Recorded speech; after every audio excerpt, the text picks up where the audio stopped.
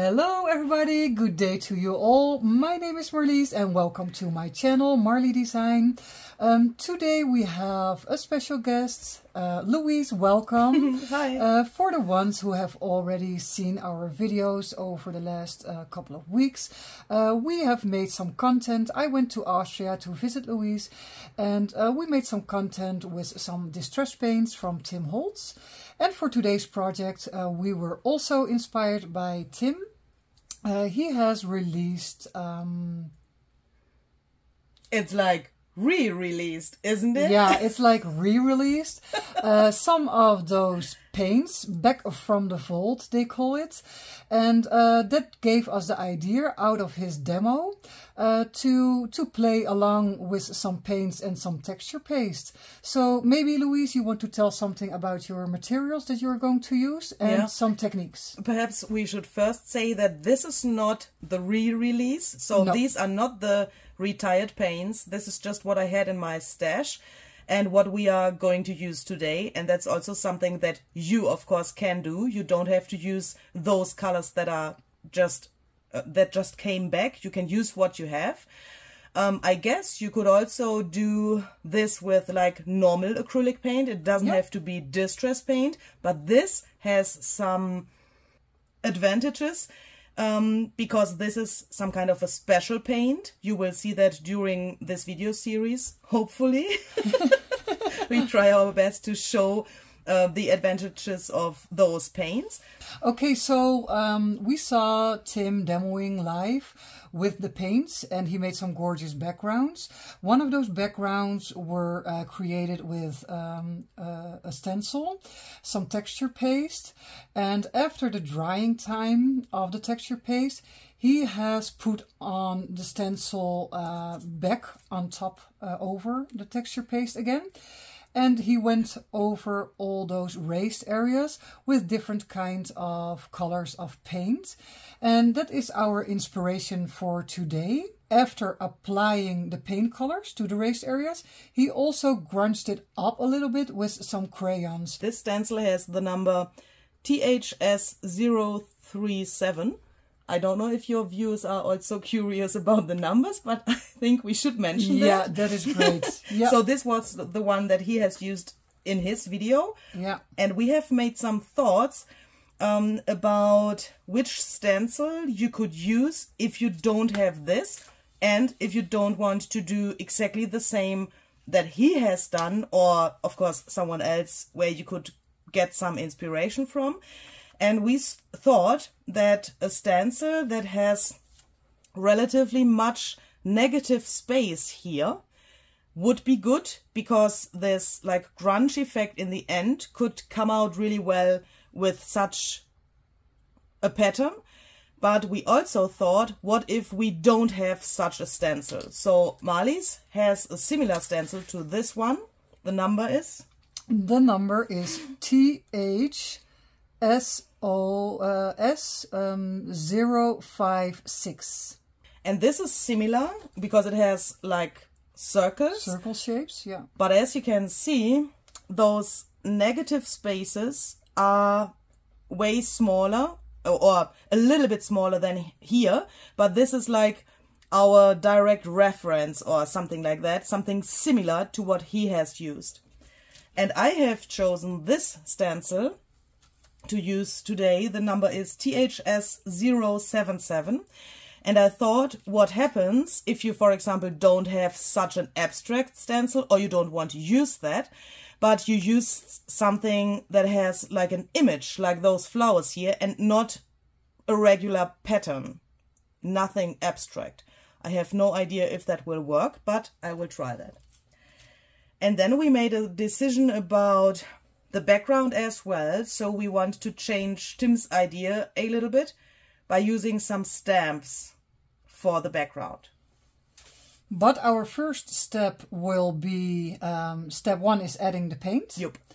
And step 2 will be about adding the stamps. And we will talk you through that in the second step. For now, I'm going to add some paints and I'm going to work in some green tones. I have in front of me the forest moss. I have the bundled sage. There is some old paper, and I would also like to add some brown tones. And there is some walnut stain and ground espresso and vintage photo, frayed burlap maybe, and I will combine those colors. The color that I have chosen for my tag, I want to go with yellow, some orange and brown in the end. And as you can see, I only have fossilized amber as a yellow here. So perhaps it's a really good idea to not overthink the whole thing, but sometimes it's good to just start with one color and then seeing how it looks and go on with the next one and just let it flow. Perhaps you will end up with turquoise instead of green. Yeah, you will never know, because maybe when you see your product onto the paper, it might give you another idea and the colors can change. So I have put on 2 colors for now. I have forest moss on the top and I have some bundled sage on the bottom. And my applying technique will be very simple today. I'm just going to use my fingers and just dab it on top of my tag. And what is your applying technique for today, Luise? Do you really think that I know what I'm doing here? No. I'm trying to get some marks from my brush to the tag, and I'm realizing that it's really hard to get the edge of that. And at the same time, I'm trying to mix the colors a little bit. I just said I want to use yellow, but this seems to turn out really red, but that doesn't matter. And I want to not like blend it into each other. You want to leave it separate? Yeah, a little bit separate. I want to have this like pattern from the brush. The brush strokes. Yeah. Yeah. For now, my starting point is 2 kind of green colors. But I can already see it's very green, so I'm already in my head thinking about what I can add to break the green cycle. And like I said in the beginning, I think and I'm leaning towards a brown one. So that will be my next step for this adding process. I'm going to take a look for some brown colors. Look how cool frayed burlap and lumberjack plaid are going together. Yeah. That is really cool. Cool. And that's something that I probably, would not have discovered if only for trying, right? Yes. Yeah. And also the frayed burlap and fossilized amber, that makes a really nice mixture. Yeah, beautiful. And perhaps we should say that we are trying to get the background a little bit more muted, and the colors that we are going to use later are a little bit more vibrant, even if we are going to grunge them up. And now on my fingers I have the ground espresso, so I'm going darker and darker. And then when we have the end result in just a moment, you might see that the background will turn a little bit darker. And that is a reason why I thought about, when we are talking about the texture paste, putting it through the stencil, that it is a raised area. And I want that to be more of a vibrant color, so it will definitely catch your eyes. And I would like to mention something about those paints that I really love. Perhaps you could see how much I went through the different colors, and they are not really like mixing. You don't get mud with those paints. I mean, of course they are mixing if you go over them over and over again, but you don't get brown. And that is, I think it's amazing. Here, for example, this yellow on the red, you can still see both colors, and at the same time with going over it you get something like a mixture, but it's not like a muddy mixture. I will hold my tag up to the camera a little bit closer so you can see how I blended all the colors. And yeah, that you can still see there are some darker areas and there are also some lighter areas. So we can find out later how the texture paste and the painting will hold on those different kind of colors. Because I want to have some more of this color, but I'm realizing that if I do this wet and wet, it doesn't work so well. So I will just quickly dry this. Oh, I will do a little bit of adding so you can dry. I add a little drop of a lighter color. If I see this, I think I really like this cloudy feeling. And I'm thinking, what do you think? Can I perhaps put some frayed burlap here, but then spritz some water to let that flow a little bit, to only have a few of these brush stroke areas? Yeah, because not the whole tag has to be with a brush stroke. You can show that partially, so you can do that. Yeah, I will start with something like this to have like a little bit more color in one spot. I have never done that before, but perhaps it can work. And then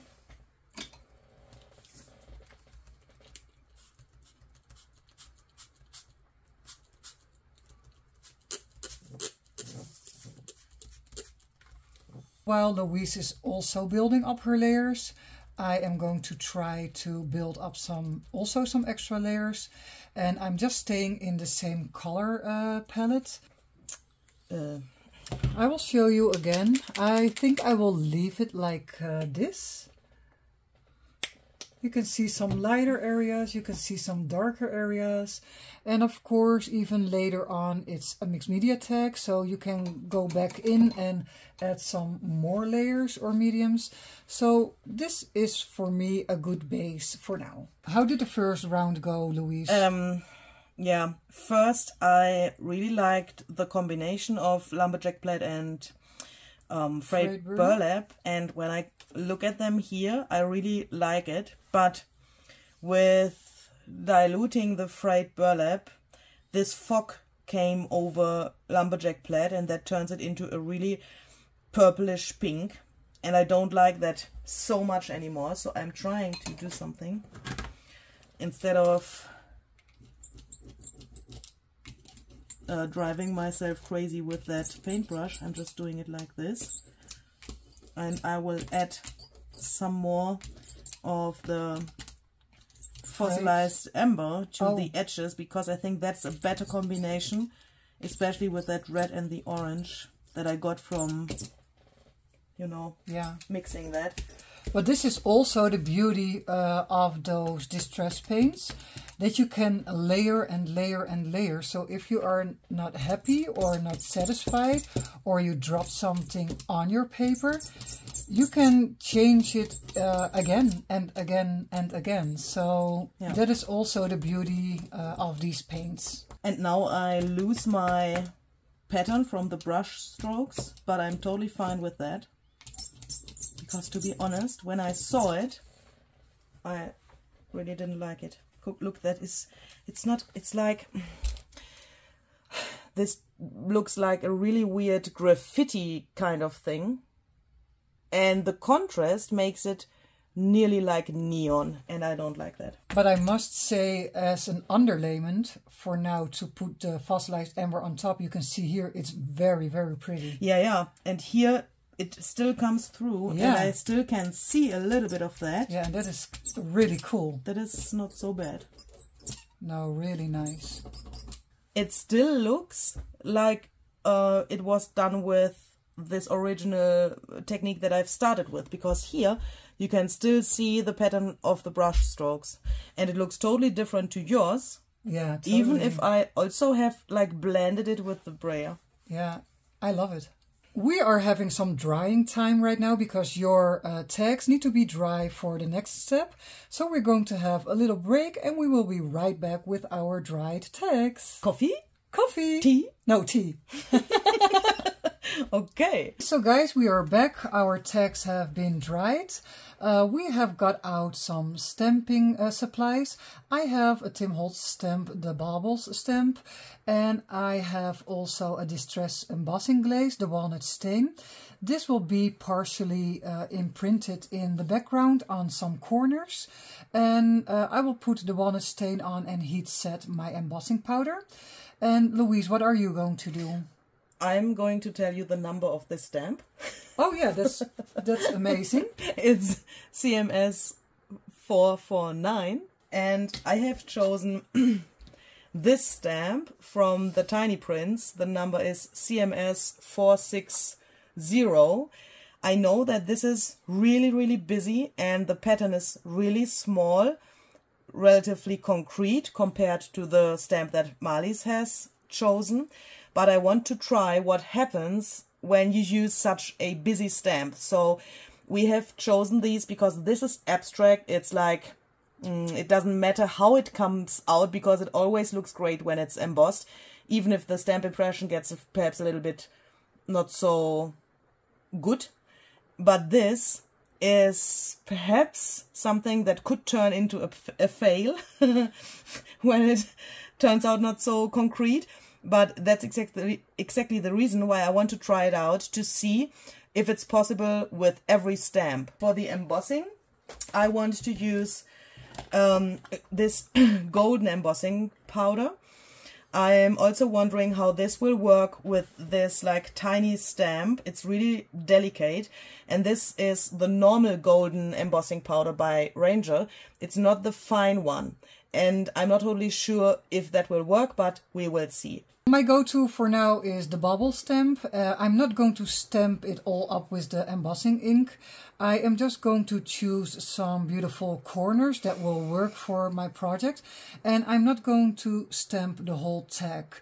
And you are going to use Distress Embossing ink? Yes, I do. And I use the Distress Embossing Dabber. I mean, I think the medium is the same, but you see, you can apply it in a different way. What do you like better for doing this? Most of the time for stamping or embossing with a stamp, I'm using the Embossing Ink Pad. And for more roughness and larger areas without stamps, I am using the Dabber. I'm not totally sure, because sometimes I have the feeling that I can handle better when I use this, especially for those portions of stamps. I can imagine better what I want to do,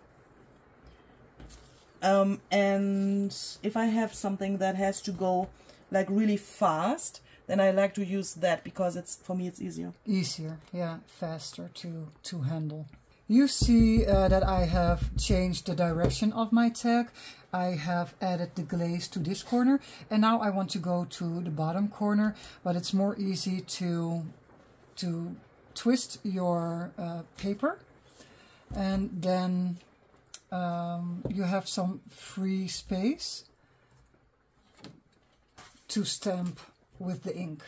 Aww. Beautiful or not? I think that turned out really nice, but here on the bottom I think I will get a fail now, because I realized that I have moved the stamp while stamping. That was an accident. Oh, it did move? Stamping platform would definitely be a good idea. But I thought it would be like really messed up here, but I think it's only the problem here. But this is okay. Yeah, it looks really This edge cool. is a little bit weird, but it's good that it is on the edge, then it doesn't matter. And here I think it's good. Yeah, it looks beautiful. Okay, let's see. But let's see how it turns out. And I can also, I'm just thinking, I can also just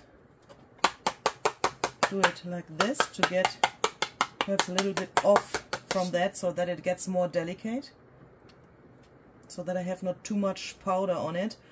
And I'm also just thinking, when you have a problem like I just had here, and you messed up your stamping, you can still stencil over that with the paste later and cover that up. Yeah, there are more possibilities, yeah. But I nearly can't look at my own tag, because how freaking good is that looking? I mean, what the heck? Here we go.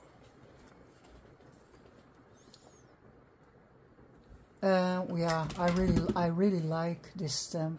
It's beautiful. It's a little bit irregular, which I really like, and it really fits a grungy theme. And of course, parts of this will be covered with the paste, but yeah, it's all about building layers and seeing what and looking at what is happening. I will be waiting for Luise when she is done with the heat setting of her embossing powder, and then we will turn to mine. And I'm really surprised about this. I mean, wow. It's always the same with like golden embossing powder or everything that is like shiny. When I hold it like this, you can see the contrast really, really well. When I turn it like this, you can see the pattern gets like more loose, more not so recognizable as what it is, because of the glossiness of the powder. But I mean, it's up to you how you want to look at it, but it's really concrete, I would say. And even here on the bottom, where I thought, and not only thought, I have moved the stamp, but you can still see the pattern relatively clearly. But a stamping platform would definitely be a good idea to use for stamping this. Okay, so let me show you my embossing glaze, how it has melted. And yeah, I really like the irregular pattern and it looks great. I love the grunginess, I love the color, and yeah, the embossing glaze is magic. Let's go to the next part, and that is applying some paste through a stencil. So we already showed you guys what kind of stencil we have chosen to do so. And the paste that I'm going to push through the stencil with a palette knife is the Distress Grit Paste Translucent. And how about you, Luise? What kind of paste did you have? I would like to use the Texture Paste Matte. So this is going to be opaque. But it really doesn't matter if it's a translucent paste like the grit paste, or if it's opaque, because we will cover it up with paint later. But we want to try out different mediums for this step. And we thought that the grit paste on Marlies' tag would work better, because the background is already relatively like grungy, and this earthy tones, I think that works really well with the grit paste. And for this floral image, I want to use a paste that is more smooth on the surface, and I don't want to lose the attention to my background, which is already really delicate. Yeah. If that makes sense. Yeah. Perhaps. So I'm just placing my stencil on top of the tag. I am always looking for a good placement, and that means I'm not going to cover the whole stencil with paste. I just want a diagonal line. So I'm going to start in the left upper top, and I work my way down a little bit to the right corner down below.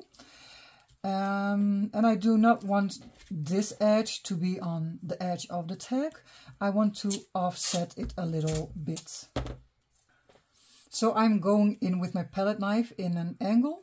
I will push the product a little bit on to the stencil, and then in an angle I will scrape it to the bottom.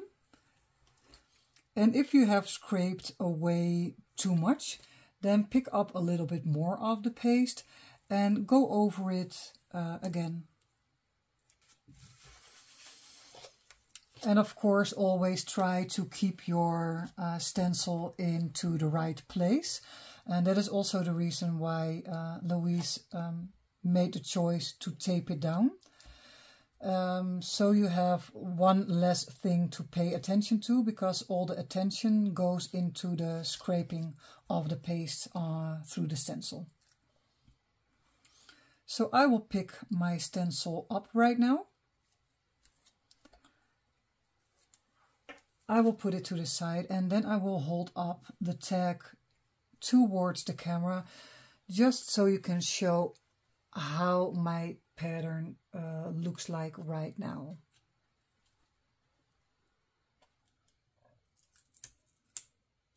Wow. It is beautiful. But I can already see what I don't like. The only thing that you have to, what you can think about, if you like this piece, otherwise you have the chance right now to remove it if you think it's not in a good place. But the rest is really, really well done. Wow. But when I look at it, I can see like there's like a path going through here. Yeah. This line is really like harsh, and this as well. I don't have such a nice smooth Flowing, yeah, between the stamping and this. And I guess with letting this dry and putting paint on it, it doesn't get better, but perhaps I can get a smooth thing here by adding the crayon and smearing that a little bit more. But for now, people, we have put the paste on. We have to let it air dry, so these pieces will go to the side and dry properly. And when they are dried, we will come back to you. So see you in a bit. Another coffee? Another tea? Yeah, Yay. Again.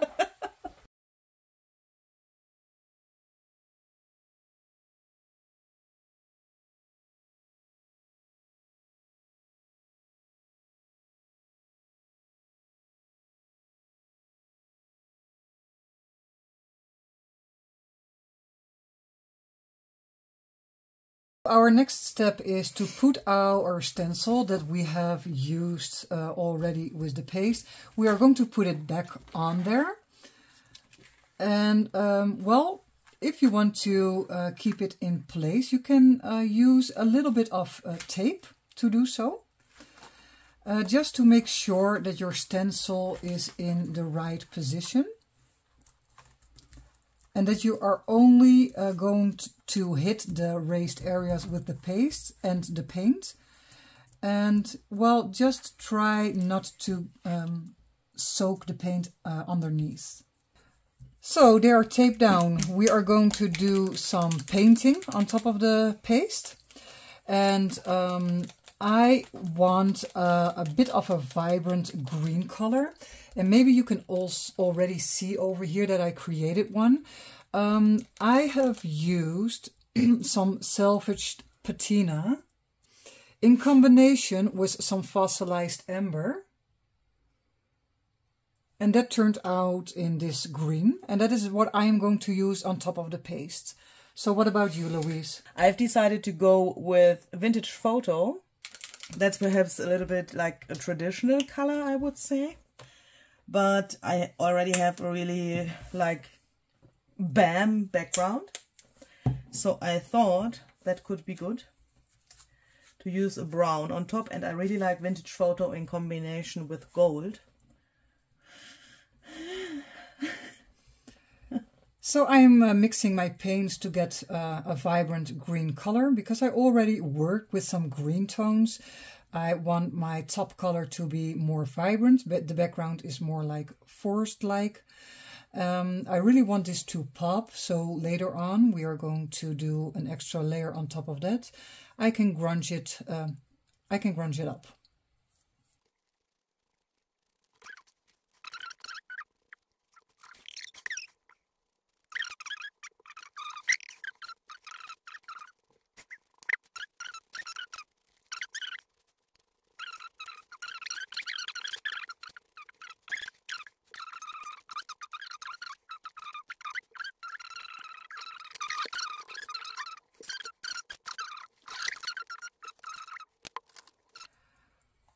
So of course you saw that we have sped up this piece of a video because it would take a long time just for us to paint in the things.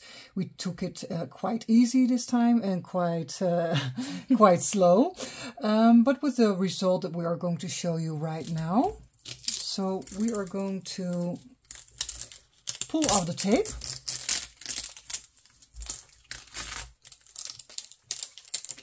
Oh, it worked. Ah!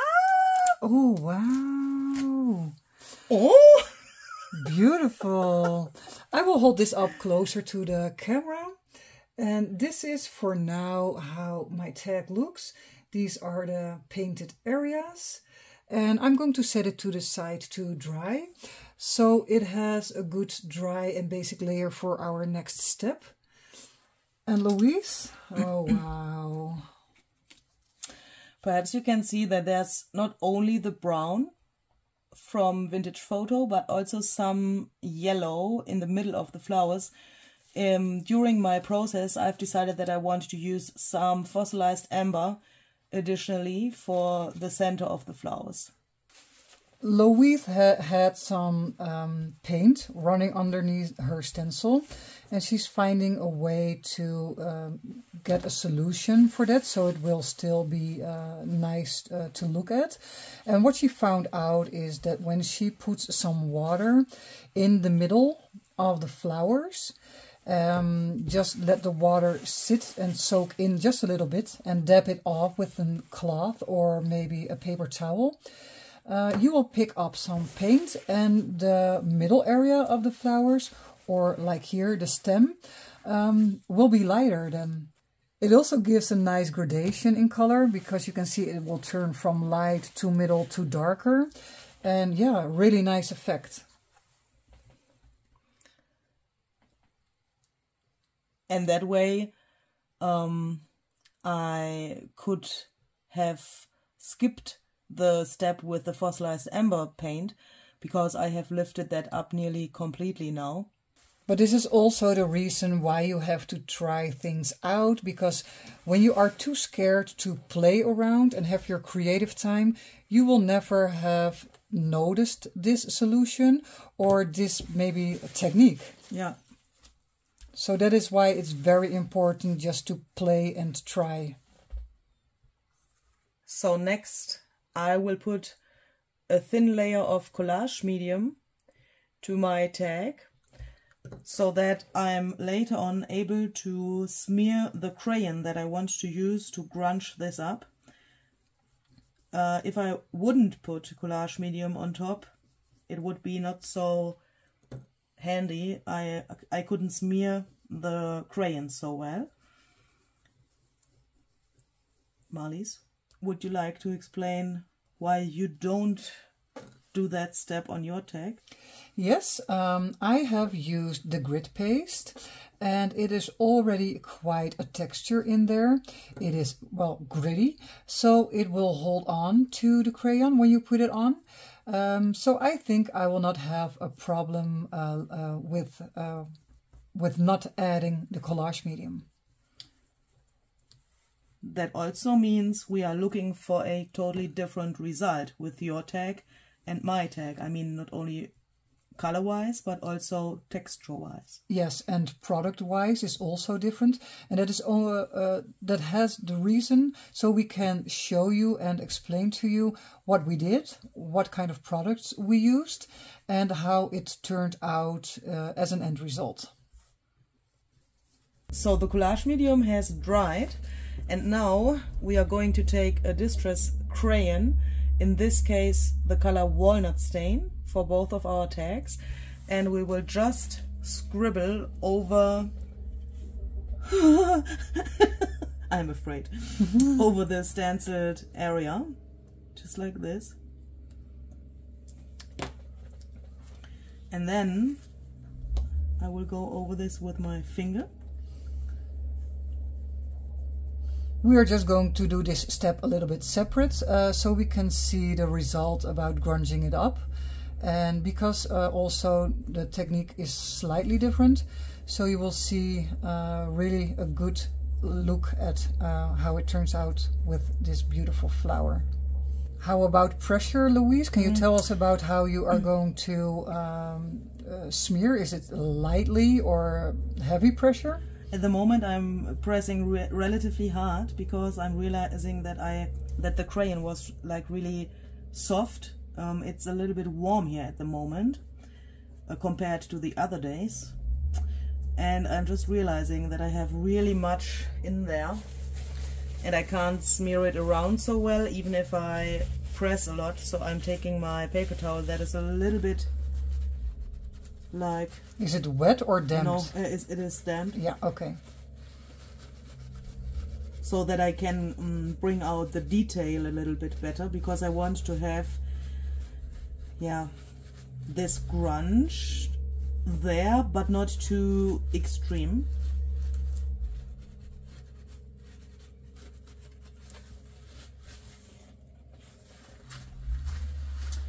And if you realize that you have taken off too much, you can of course always go back in with your crayon and add more.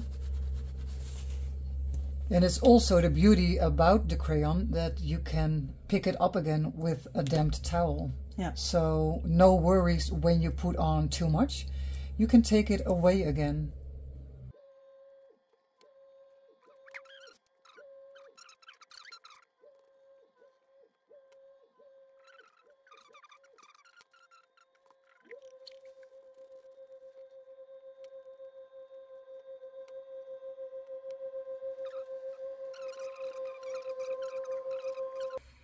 So this has nearly dried. I mean, the crayon has nearly dried, but I'm not totally satisfied with the result yet,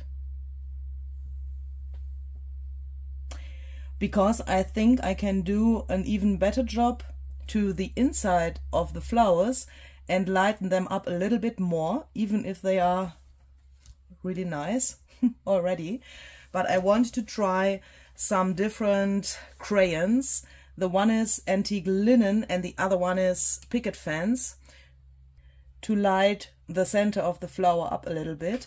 And after I have done that, hopefully with success, I will take some white acrylic paint that I have watered down to make some splatters for more detail. Ooh, that sounds awesome. Okay, so let me tell you a little bit about my next step. Of course, Luise already did the crayon on her tag. I also got out some crayons. I have the walnut stain. And because I have some distress paint in the background, the forest moss, I thought it would be also nice to use the crayon forest moss to put on top of the paste. What I would like to do is to use the walnut stain more on those sides where this is already has a brown color, and on this side, and then work my way in to the paste and maybe use the forest moss more in the middle.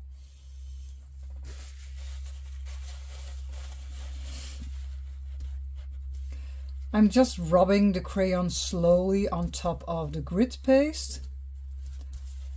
And my technique further will be just to smear it out with my fingers. And let's see how that will work.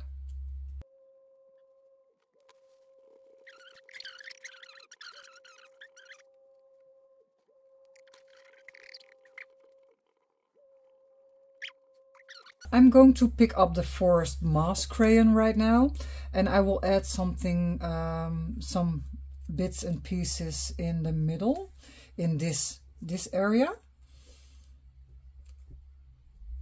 and let's see if that will even makes a difference.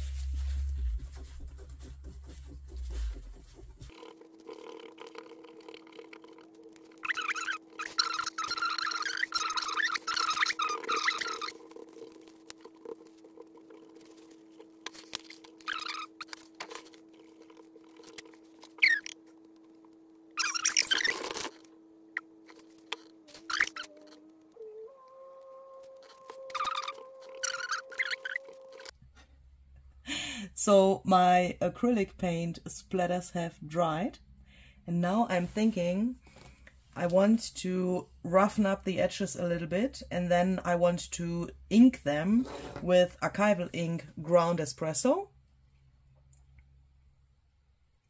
What am I doing here? And for the distressing on the edges, I'm using this tool. Alternatively, you could also use some scissors. Or what I also found out, you can also make the edges a tiny little bit wet and then scratch over that with a ruler. That would also work. Okay, so for my tag, Luise already did the splattering. We got out a little jar with some white acrylic paint diluted with a little bit of water. So I'm going to make some splatters on top. And of course, we also want some roughness around the edges. So I'm going to show you the roughness with some scissors. It's a little bit different, but will give quite the same effect as Luise. But then you can see if there is a difference and how it will look.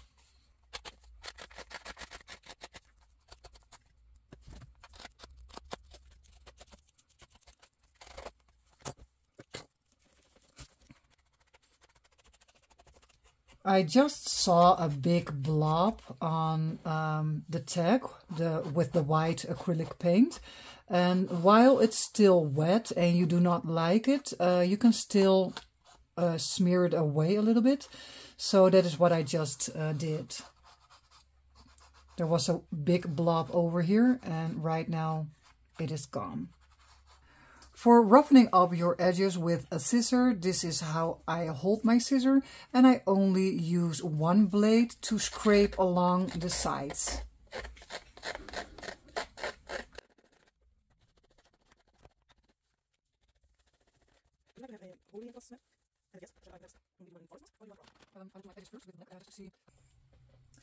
The color that I'm going to use on those rough edges is the Archival ink Black Soothe, and I'm not going to do that with a blending tool because I want it to be, well, quite bold. So I'm going to use the ink pad itself and scrape along the sides.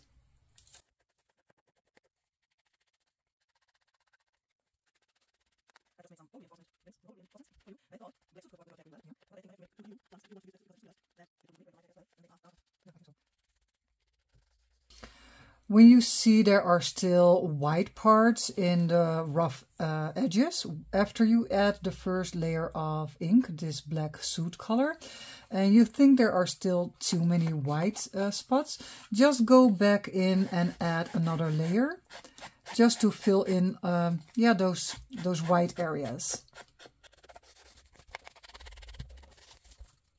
I think, I don't know what you think, and I don't want to say anything bad about your tag. Yeah, I really like it. But in the beginning, do you remember when we talked about using such a whimsical and detailed and like really delicate stamp? This turned out way better. Crazy, isn't it? Yeah.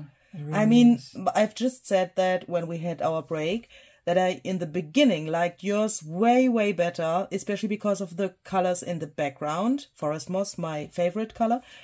And I was like, with mine, okay, it will turn out like a fail. We said that in the beginning that we would expect that this wouldn't work so well, but now it's like it has switched. Yeah, it switched. It switched around. But I'm still thinking, do you know what? I think this can stand for its own, yeah? It doesn't need... It has a focal point already with the stenciling. But this, imagine you had a butterfly or something.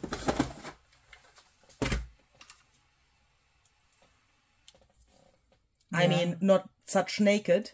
No, with of some course, thread maybe below, with for some, example. yeah, with some layering, that would be awesome. That is crazy. No, it can still be a very, very good tag, but in the beginning we really thought this would work immediately. And that could be a fail, but right now the tables are turned. Yeah, this turned out awesome. And this is like, it needs some extra love and attention. Yeah, but now?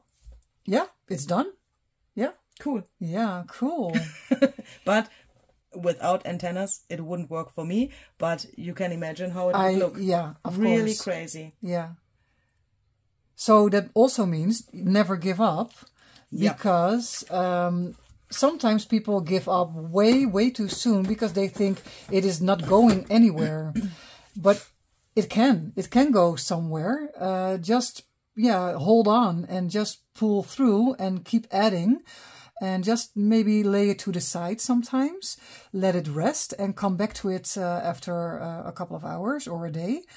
It's still workable. You can still manage to make something very beautiful out of it. Yeah, and if you see something in a video, so I've just taken back this stencil that Tim has used in his video. So this is relatively close to each other, like we said in the beginning as well. And even if you had the same stencil, it could turn out like this. Yeah. And if you say, okay, I don't have that stencil, I only have, for example, flowers, that is not like an abstract pattern, it can turn out like this. So, as you said, Marlies, don't give up. Just use what you have and try to get the best out of it. Yeah, and maybe when you have put it to the side and come back to it, for example, for right now, I have distanced myself from the tag for a moment because Luise and I are discussing this project. But while I'm watching it right now, I already have the feeling, I could also add, because in the background there are some greens, but also some browns. Maybe this is way too green. Maybe I can still add a little bit of brownish paint and just rub it on top of the paste with like the dry brushing technique. So it will only hold maybe to some of the little speckled raised areas. But then maybe we can bring the colors in closer to each other. But that is also, just only you can do that when you put it aside to the side for maybe a moment or a couple of hours and get back in it with a fresh view. Yeah. And what is here with my whole reinforcements that I just made for you? Oh, especially for you. Yeah, especially for me. Well, of course, your reinforcement can be placed on the whole. Luise made me some. She had some just white ones. She made some in brown, some darker browns, and with some black soot, just to see what would fit perfectly or the best on this tag. And I think because of all my edges are quite dark and also all the rough sides are quite dark, I am going for the darker one. So I will stick it on for right now and see if it will hold. And if it will not, of course, do not worry. You can always get back in there with a little dot of glue and glue it down to the tag. This was our video for today. We hope you got some inspiration out of it. Luise and I are going to have multiple videos with some distress paint techniques. So we hope you will stay tuned. I will put Luise's channel below in the description box. And we would like to invite you to join us on our adventure and check out our playlist. So thank you. Thanks for watching. Bye. Bye.